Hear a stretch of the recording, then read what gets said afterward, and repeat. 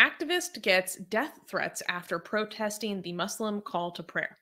So you guys probably remember last week we talked about how in the German city of Cologne, they have allowed the mosque to be broadcasted. And so this is kind of fallout from that.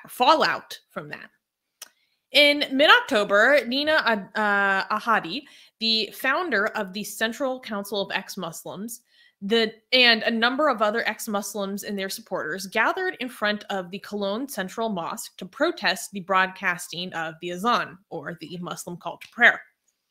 Based on a new law, all 35 mosques in Cologne are permitted to broadcast their call to prayer every Friday from 12 p.m. to 3 p.m. for up to 5 minutes. The group's protest was met with harsh verbal attacks. Police were stationed in the area to stop any potentially violent response. After the protest, Ahadi began receiving threats online, intensifying after the Persian and Arabic language news coverage of the protest aired. One threat claimed that they had identified her address, and Ahadi has since been placed under police protection. She stated that, quote, "The fight against the adhan is a fight against the Islamist movement and a defense of secular spaces." Ahadi plans to continue her protest by beginning a petition against the public broadcast of the Muslim call to prayer. This is so insane, and that this is becoming a thing in Germany. I'm so glad. I'm so grateful for, the Central Council of Ex-Muslims and Mina for protesting against this, because this is like such a violation of secularism for you to be able to force your religion on an entire neighborhood without their consent. An entire city. What are your thoughts? Entire city, yeah. I believe every mosque in Cologne, or at least 35 of them. And apparently, actually, I'm not sure if that's true, so I'm not going to say it. So when they were actually having this protest, like I said, there were about like 30 people who, many of whom were ex-Muslims or their supporters, or other people who like to defend secularism and or generally do not appreciate the Muslim call of prayer being broadcasted in their neighborhood. And reportedly, they protested right outside the mosque. So they had several interactions with people coming and leaving from the mosque, and apparently some of them were a bit heated. And then later, when everyone was leaving, they realized that they actually were a bit unsafe when they were leaving. So they had to make sure to leave individually and like wait in cars. And reportedly, a journalist for DW News, which is a publicly funded broadcast service in Germany, was attacked while trying to leave the protest or after the protest. And so, they experienced some threats in person, but then it was afterwards where things got really bad. Like, your last day will come, you whore will burn in hell. And she was talking to her friends, and they were like, you have to talk to the police. And at first she called the police, and at first they were like, I'm, come into the office or come into our station. And then after some time, they're like, actually, no, we're coming to you.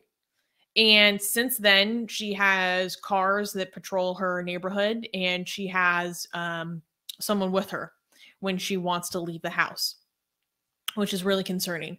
She said that what was new this time, because being a prominent ex-Muslim in Germany does come with, a fair amount of attention on you. What was new this time is she was experiencing a wealth, like much more attacks in Turkish than she had received before, which was concerning because Turkey has growing influence in Germany in many different ways.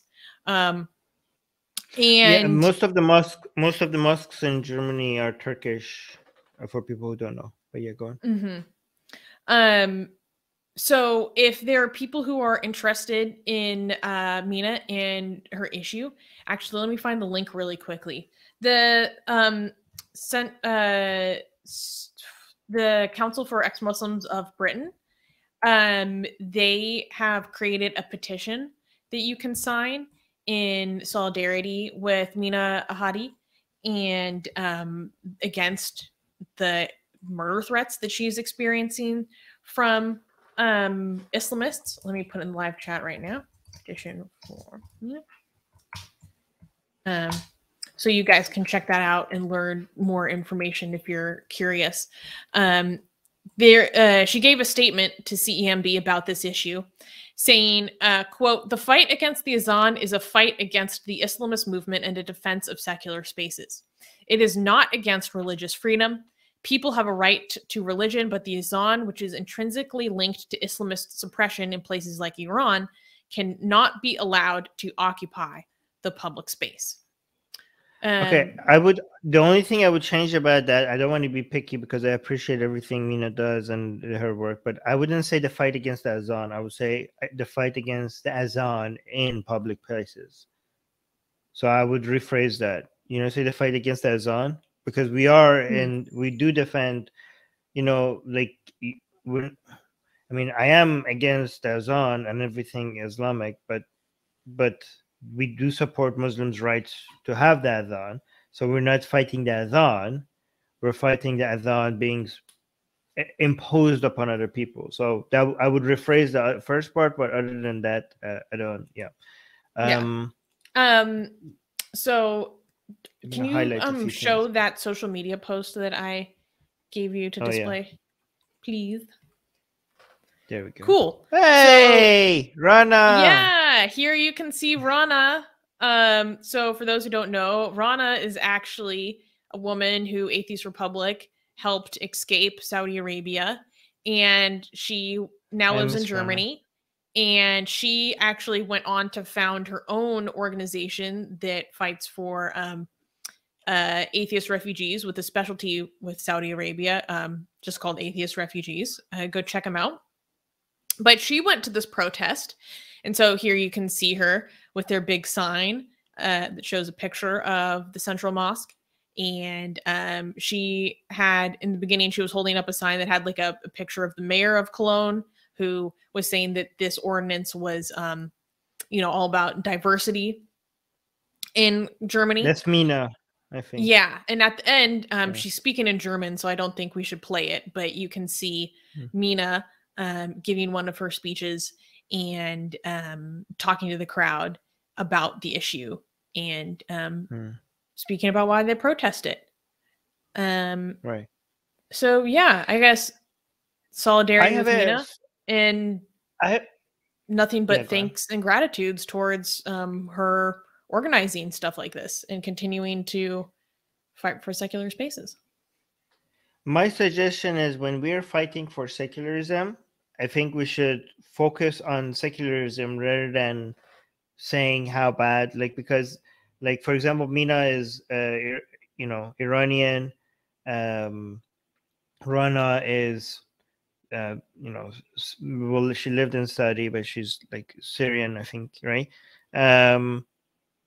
But and you could keep highlighting the fact about how bad Islam is, and we as ex-Muslims living in, I don't know, Germany or Canada or whatever, this is a horrible ideology, and why this is being why is this being taught here? This shouldn't belong in a German society. But I don't think that should be your highlight. I think your highlight should be secularism. It doesn't really even matter how bad Islam is. It's a religion, and it shouldn't be imposed on people, right? That should be your main argument. Because if you keep highlighting how bad Islam is, it seems like you're fighting for a principle that is not really, what is being defended here. It might look like if this is more about your personal anti-Islam views rather than fighting for a principle that needs defending. If you focus on the secularism aspect, I think you will get more of your arguments would be a lot better received. And to that point, you want to say something? Well, I think you're very true. I think you're very right. That universalizes it.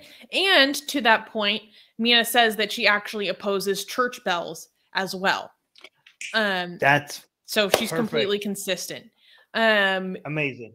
with one thing that they also talked about that I haven't mentioned yet is one reason why they're opposing it, because they were saying that for many people who have bad histories with Islam, or this has infected their life in a really negative way, the azan can be very re-traumatizing in many ways to a lot of people. It can remind them of some of the most hard and horrific like times in their life. And so they're saying, as citizens of this city, we don't like being exposed to this continually in the public space, and we should prevent it. I don't think that's a good argument. I mean, it is true for many people, but it's not enough people. I don't think that's the reason why we're against this. I don't think like we should make this, well, we're so traumatized by the azan that's why. I mean, the people are like, okay, well then grow up. I don't know, get it. Like that's what people like get. You know, it's just a noise. Like, why are you being traumatized? Like, I'm not saying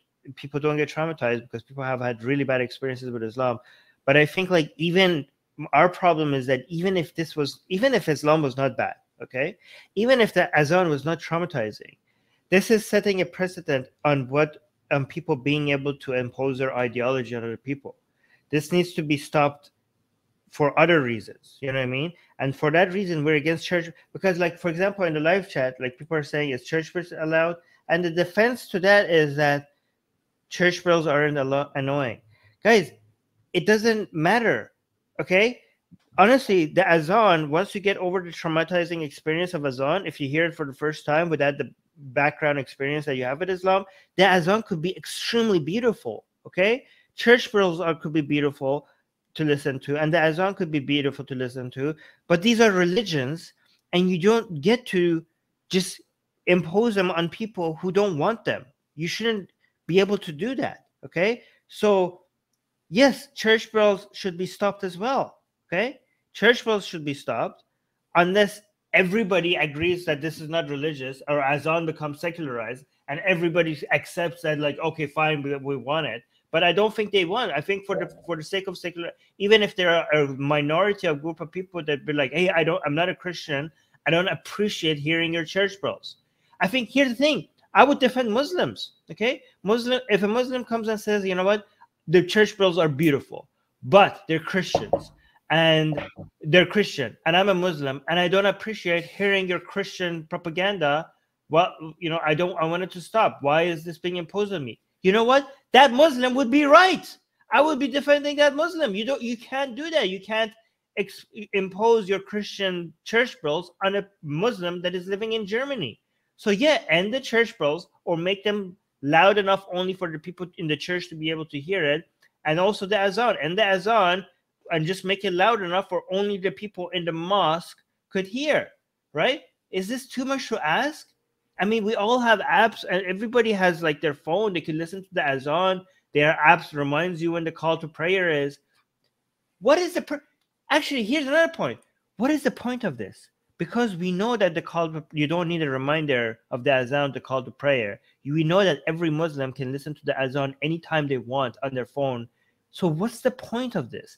This is the point of church bells and azans and everything like that, is to claim a territory, okay? And that's why these things need to be stopped. This is like you getting others to submit, whatever religion it is. And I think the best way to respond to that is the Satanic Temple. Do we have the Satanic Temple in Germany?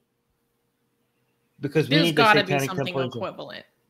They need to have something equivalent. Do they have what is their call to prayer? Do they have like a screaming goat sound of it, or like or do they have like the cries of a virgin being sacrificed? I don't know. What do they have? Whatever they have, it's just the sound of an abortion. Whatever the Satanic Temple has, they need to come out in Germany and be like, hey, I heard like religions get to just put things on loudspeakers.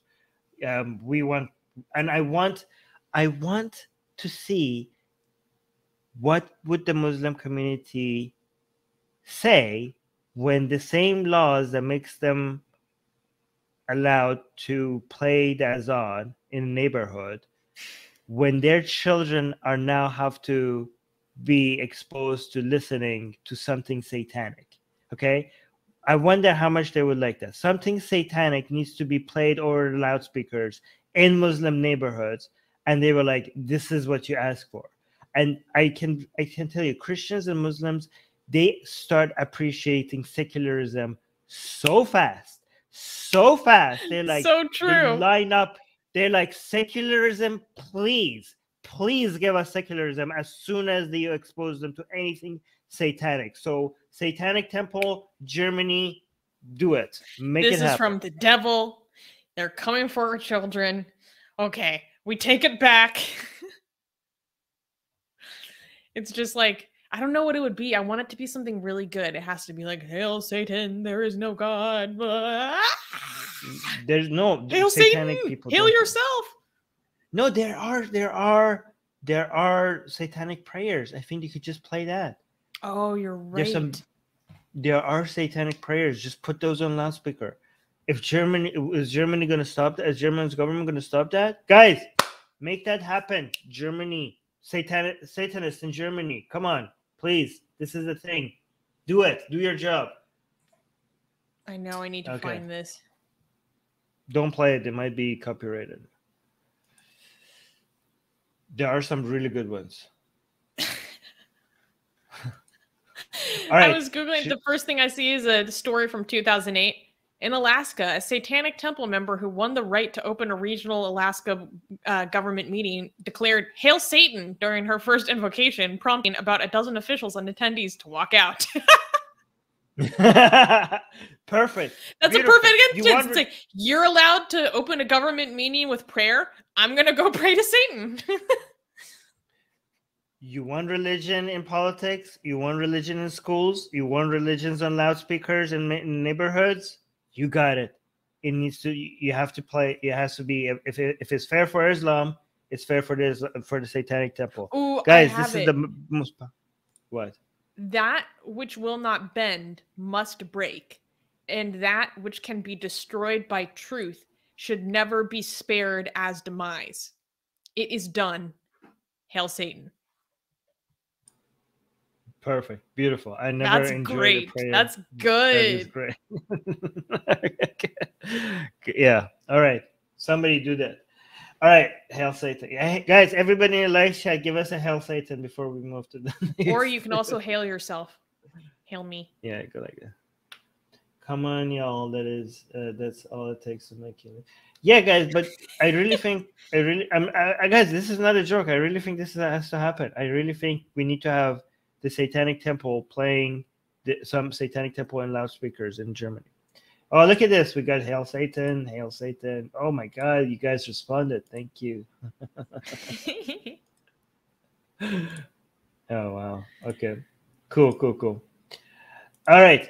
Hey guys, if you're a fan of blasphemy and sexy Callie, like me, then you need to be sure to subscribe to our newsletter. Link in the description below. Because if you subscribe, we will send you a free copy of our Blasphemous Art ebook. And let me tell you, it is the tastiest blasphemy that you can find anywhere available today. And we are so generous with our blasphemy that we continue to send you more blasphemy every week. So make sure to subscribe. Link in the description below.